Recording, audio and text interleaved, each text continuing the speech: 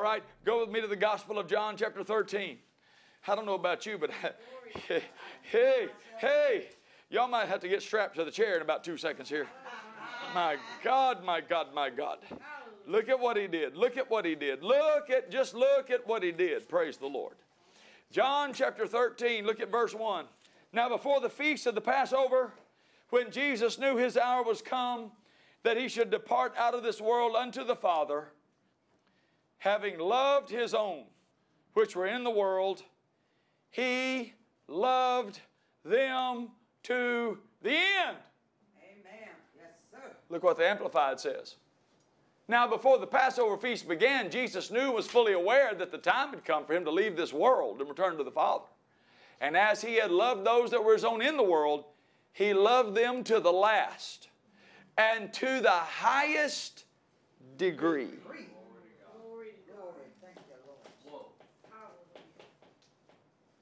Now, I'm going to point out something to you here, and I want you to follow me. Because you're going to see something here you probably have never seen before.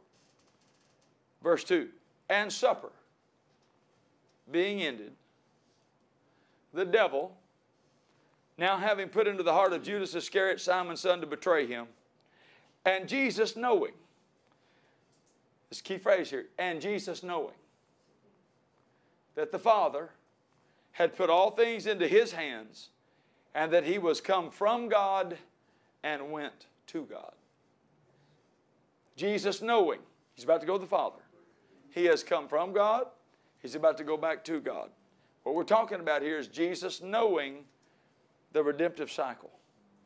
He came from the Father. He's about to go back to the Father. And now he's about to demonstrate to them what he's going to do. And this demonstration is him loving us to the end, to the full. What we're about to see is him loving us to the highest degree. Him rising from supper, laid aside his garments and took a towel and girded himself. After that he had poured water into a basin, began to wash the disciples' feet and to wipe them with the towel wherewith he was girded. Then cometh he to Simon Peter and saith unto him, Lord, do you wash my feet? And Jesus answered, said to him, what I do you don't know now, but you will know hereafter. Peter said to him, you shall never wash my feet. Jesus said, if I wash thee not, you have no part with me. Simon Peter said, but Lord, not my feet only then, my hands and my head. And Jesus said, he that is washed needeth not to save to wash but his feet, but is clean every whit. And you are clean, but not all. For he knew who should betray him. Therefore said he, you're not all clean. Now look, so after he had washed their feet and had taken his garments and was set down again, he said, know you what I've done to you? He hadn't been to the cross yet. They didn't know. But he acted out what is revealed in Philippians chapter 2, verse 6 through 11.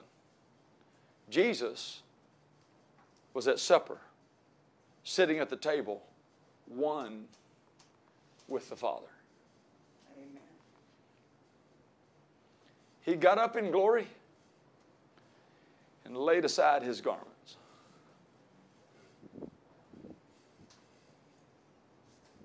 He took on a robe of fleshly humanity. He wrapped himself in a towel. He stooped down to the lowest place to wash off the filth. Listen now. He washed their feet with water. Now listen, this is amazing. And he took off the towel and dried their feet to clean them. That means he's naked. That means the body which he clothed himself with, he washed the sin and the residue of their walk through this world off of their feet with his own body.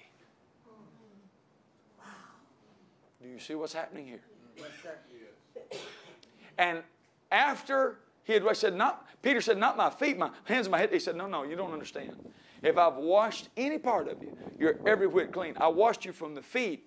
I went to the lowest place, which cleanses you to the highest place. And this is a picture of Him leaving the Father, descending into humanity, robing Himself with a fleshly body, taking that off on the cross, stooping down because of that body He laid in that tomb to the lowest hell. And when we were forgiven and completely washed, it says He rose up again, took His garments back, sat back down. Do you see what He did? They didn't know yet. He said, you will know though. You will know what I'm doing. I left the Father. Jesus, knowing He had come from the Father. All things are given into His hands. And now He's about to go back to the Father. He's going to complete the circle. He got up from supper with the Father, laid aside His right to operate as God, His royal dignified glory that He had as the Son of God. And He took on the form of the seed of Abraham and clothed Himself with the sinful flesh of man. Was even baptized in the Jordan River as an act of repentance, even though He didn't commit any sin, to identify with sinful humanity. And didn't walk the earth as the Son of God, but did His miracles as the seed of Abraham with the anointing of a prophet under the blood Abrahamic covenant. And then, as the spotless lamb, offered by the high priest, who said it's better that one man die than a whole nation perish. Not knowing He was fulfilling the Scripture, nailed Him to a tree. And through the body of His flesh, that towel, when He took it off, when His body bled and His body died, I hung on that tree, you hung on that tree. And through His body, my feet got washed.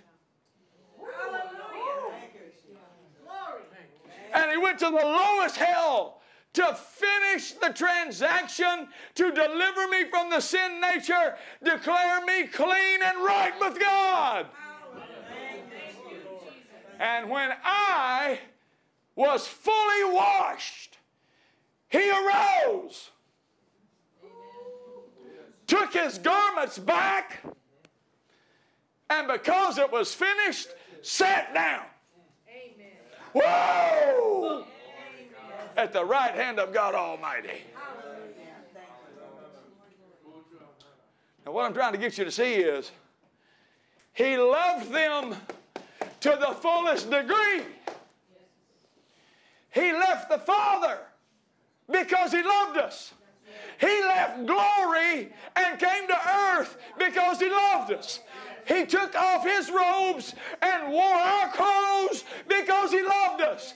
He made Himself of no reputation, took upon Him the form of a servant because He loved us. And then He died in His body when He didn't have to, became naked in front of a jeering mob and washed our sins in His own blood because He loved us. Then He went to hell to finish the job and declare me forever clean every whit. Taking my place because He loved me. And then He rose again from the dead. Picked His body up, ascended into heaven, put His garments back on,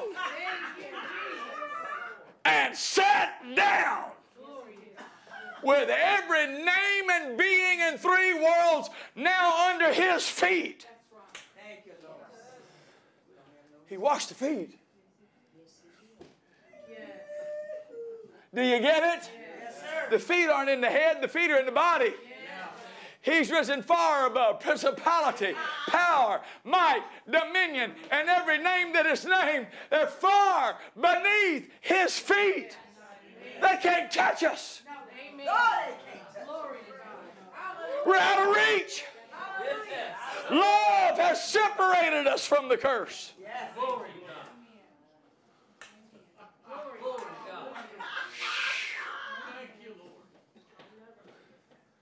The royal law of love. Now, let me finish this section. I'll seek the Lord. I don't know that I'm feeling right in here like we're getting there now. I think we've kind of connected the dots. We're seeing it. We understand it now. So if I can just finish this session with this one idea, to understand the motive behind all manifestation. Now you can know that these aren't just legalistic ways that you pull chains and speak certain words to get God to move. But that God is already predisposed to be for you. That He gave you these laws so He could do what He already wanted to do, which is bring you victory. Glory to God. Hallelujah. So look at this with me very quickly. We're going to look at 3 verses very, very quickly to close this session. First verse, Song of Solomon. Chapter 8, verse 6. Set me as a seal upon your heart, as a seal upon your arm. For love is strong as death. Jealousy is cruel as the grave. Now this phrase right here. The coals thereof are coals of fire, which has a most vehement flame. You can study this on your own time, but the Song of Solomon, you've heard me say it, I think in other sessions, maybe not in Bible school here. Song of Solomon almost didn't get in our Bible because they couldn't find the name of God in it anywhere. And finally the scholars found Jehovah in the Song of Solomon. And they found it in Song of Solomon chapter 8 verse 6. It's this verse that got Song of Solomon in the Bible. And it's translated in the King James, a most vehement flame. The way it should be translated is, love is the ignited flames of Jehovah Himself.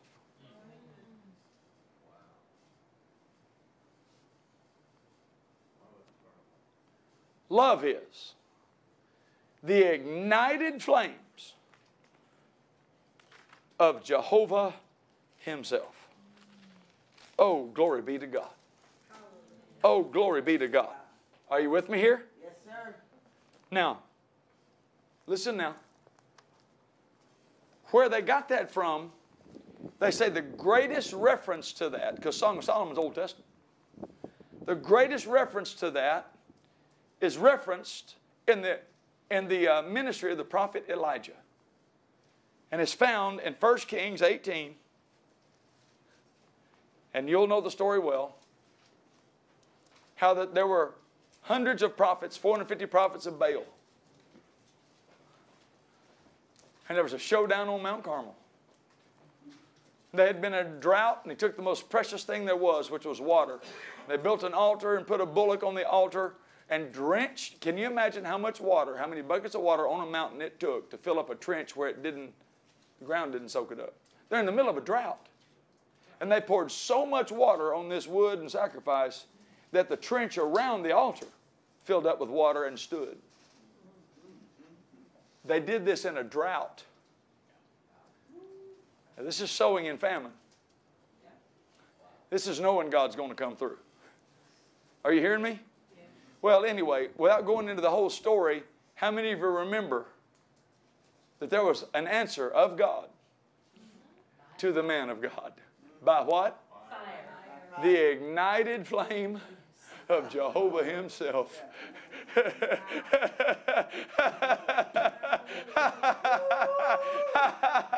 We are about to read love in action, love in manifestation. I'm going to read it from the, oh, glory to God. Look at it in verse 37, 1 Kings 18:37. I'll read Amplified Classic, 3 verses. Hear me, O Lord, and hear me, that this people may know you are the Lord, you are God, and you have turned their hearts back to you. Then the fire of the Lord fell and consumed the burnt sacrifice and the wood and the stones and the dirt and licked up the water that was in the trench. And when the people saw it, they fell on their faces and said, "The Lord, He is God! The Lord, He is God!"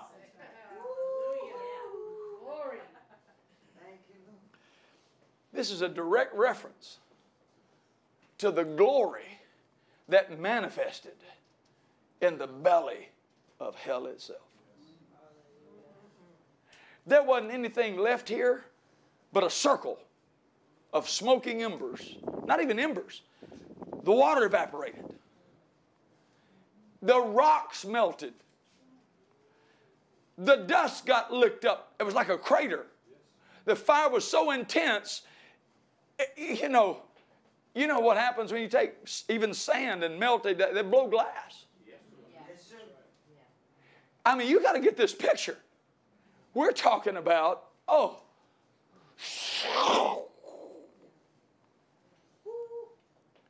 that's what happened to Jesus. When all the demons all at once in all their power was trying to hold him there.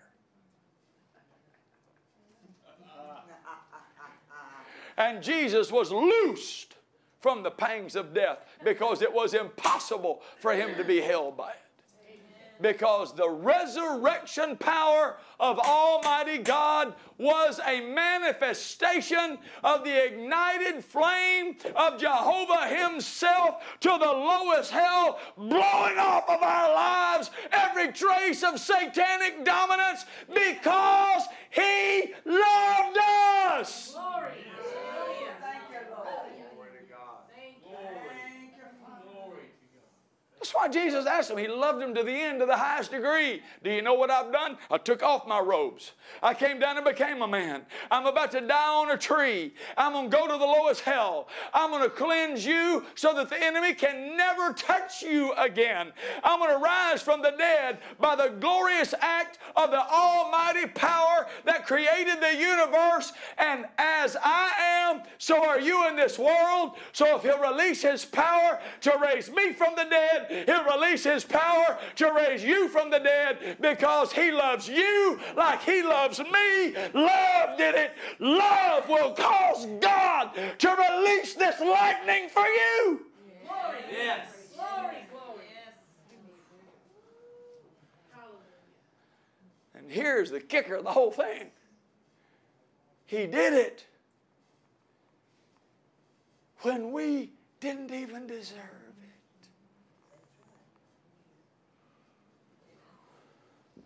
May this go deep in your heart. Love will cause God to release the full extent of his power, dominion, and authority to deliver you from anything, anywhere, at any time, even if you don't deserve it, if you'll just cry out to him. Yes, sir. Because love is who he is. He will never change for his children what he does. And if Jesus is in me and I'm in him, and we're one in the Father, and the Father loves me as he loved Jesus, that the love wherewith the Father may be in them as I am in them.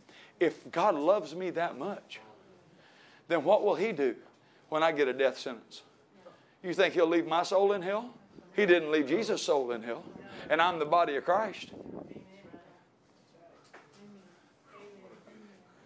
Are you seeing this?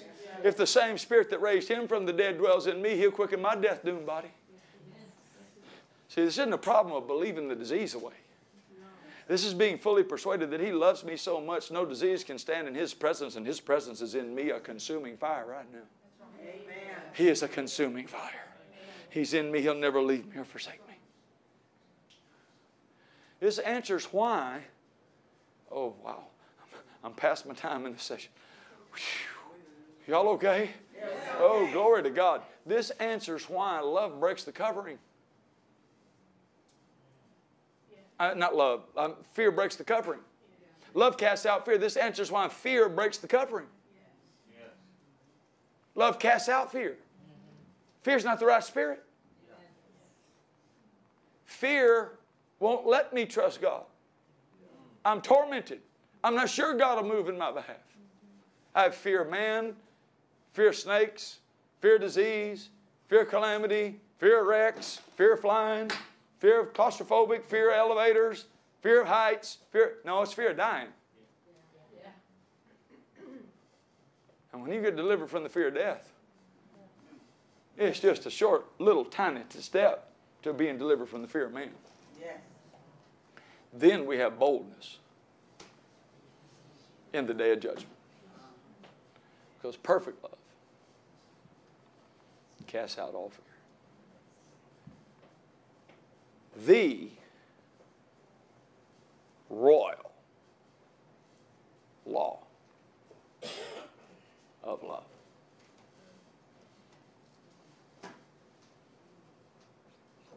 I don't know, the way I said that, I can just feel it. Where the word of a king is, there's power. It's a law. Love is as strong as death. See, this is going to lead us right into. Now we have the basis to start studying the spirit of life in Christ Jesus. Because love is as strong as death. Love captured and conquered death. Love destroyed the law of sin and death. Love won't let the law of sin and death operate in me. Right. Love caused life to manifest for me. Love destroyed death and brought life and immortality to light. That means, what's in my future? Life. What's in my future? Blessing, prosperity, deliverance, victory. Oh, it's impossible, but that offenses will come. Sure, you're going to have challenges. We're in this world that has not yet received its full salvation. But you're in the world, but you're not of it. You're of God, little children, and have overcome them, because greater is He that's in you than he that's in the world. Guess what? You live by faith, which works by love. You live under the royal law, the law of all laws, and there is nothing that can separate you from what the Father has promised you could have. Glory to God. Not height, not depth, nor angels, nor principalities, nor life, nor death, nor anything present, or anything to come, nor any other creature can separate us from the love of God that's in Christ Jesus our Lord. Shout this out as we close. Nay. Nay. No. No. There's nothing. There's nothing that can separate me. that can separate me. Who shall separate me? Who shall separate Shall me? tribulation, Shall tribulation, famine, famine, persecution, persecution, peril, peril, sword? sword? No. No. 1,000 times no. 1,000 times no. I am more than a conqueror I am more than a conqueror through Him who loved me. through Him who loved me. Now listen to this. For I am persuaded. For I am persuaded. Now you got the connection. A revelation of the love of God, you are what? Persuaded. If God be for me, who could be against me? I am persuaded.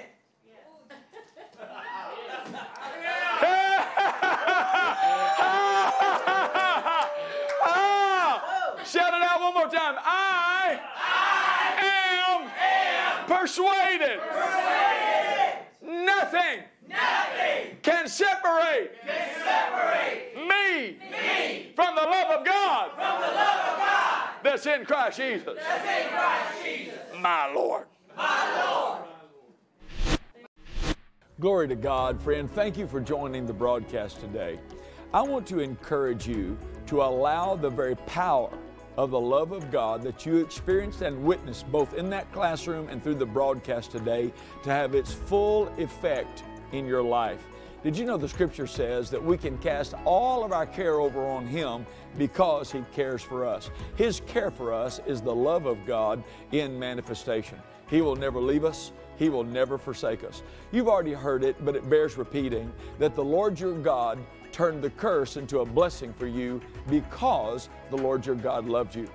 You know, when He raised Jesus from the dead, it was the greatest creative act since the history of the world. He had no opposition when He created the world, but all of hell was trying to hold Jesus in the ground, and the very love of God and its power released in the ignited flame of Jehovah at its fullest extent blew Satan back, rose Jesus from the dead. He took the keys and in turn gave those keys to you and me and the privilege to use His name.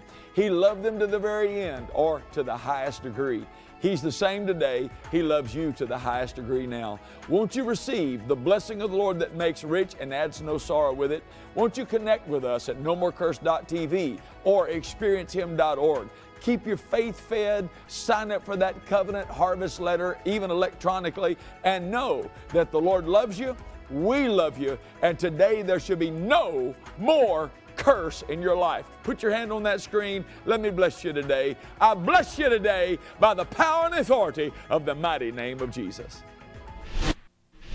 Are you ready to step into your destiny? Your life will be forever transformed as you grow in your relationship with God.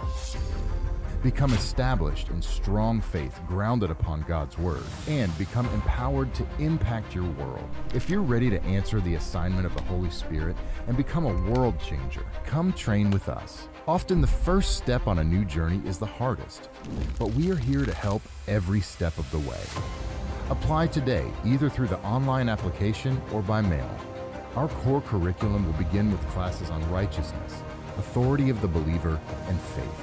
Our instructors will impart biblical revelation knowledge and application, as well as practical ministry experience. Experience School of Him for yourself. You will never be the same.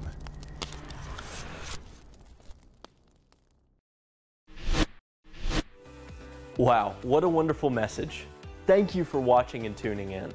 We here at Harvest International Ministries know that your time is valuable. So we want to make connecting with us as easy as it can get. For example, we know you caught this broadcast, but there might be a TV show you miss. So head over to tracyharris.tv. You can watch this show again or any others we've produced 24/7 on demand to build your faith and change your world. Also, head over to experiencehim.org. We have blog posts. You can check out our monthly partner letter, our seasonal magazine, or you can even download free copies of any of Brother Tracy's books. But we don't want to be the only ones doing the talking. We want to hear your prayer requests. We want to hear your praise reports. So email us at the website or message us on Facebook and Instagram to let us know what's going on in your life. Finally, we know we have a worldwide footprint, and we're so thankful Jesus gave it to us. But we know that means not everybody can worship with us physically. So make sure to join us Sunday mornings on Facebook Live, YouTube, Roku, and tracyharris.tv.